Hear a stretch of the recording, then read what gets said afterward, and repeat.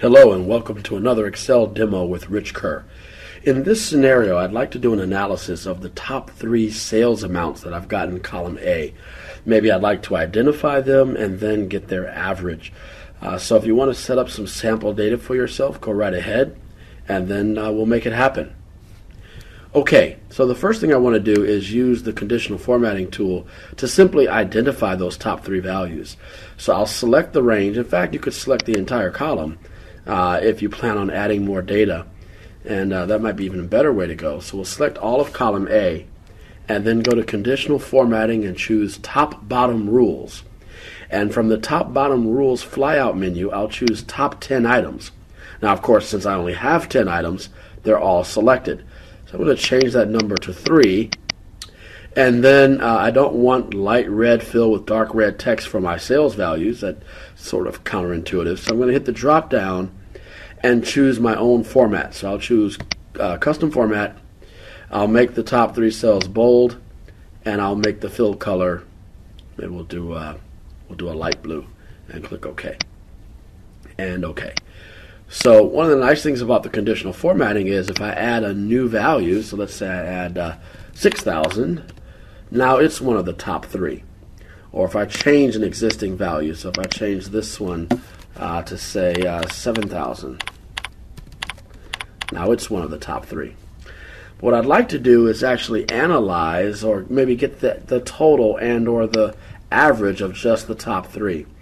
So first off, how do I extract the top 3 numerically so they can be used in a formula? Well, a longhand way to go would be to create formulas that extract that data. So we'll do first, second, and third. And so to extract the first value, you could use the max function, or we'll use the large function. So we'll type equals large, open paren, and I'll refer to column A, comma 1. So the K parameter in the large function is a placeholder where you're indicating what position you're trying to retrieve. So large A colon A comma 1 gives me the first largest value, and I see that that's 7,000, and I will format that. So for the second largest value, we would do equals large open paren, again referencing column A, but comma 2, since I'm looking for the second largest value. And then, in fact, I'll format that one and the next cell as accounting style. So now for the third largest value, we would do equals large open paren column A, comma 3. So that gives me the third largest value, and then I could, take the average there. So I could average those cells by saying equals average open paren, and then refer to my three values. So let's just clean up that label there. So this gives me the average of those 3 values, and of course if my data changes, then my averages change, right? My average changes because the top 3 values have changed. So that makes sense, but I don't want to have to actually write the first, second, and third formulas separately, as maybe I'm not interested in seeing them broken out this way. I mean, especially if I've got conditional formatting highlighting them in my list. So let's look at a faster way. I'm going to create another label here, labeled average. And so my formula will read like this.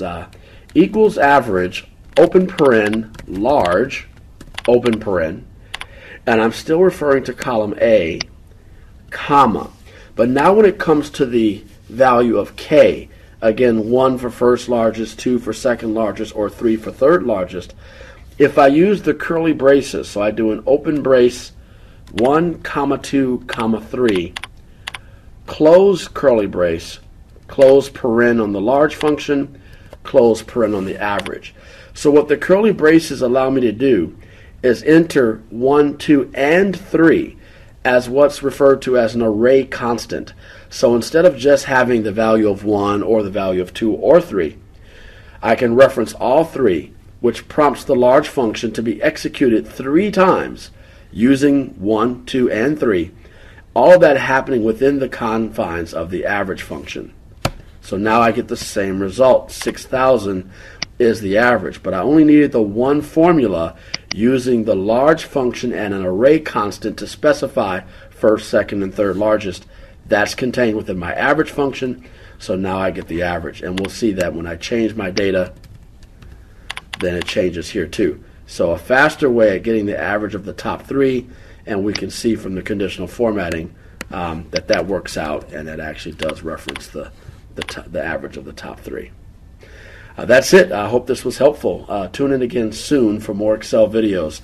Have a productive day.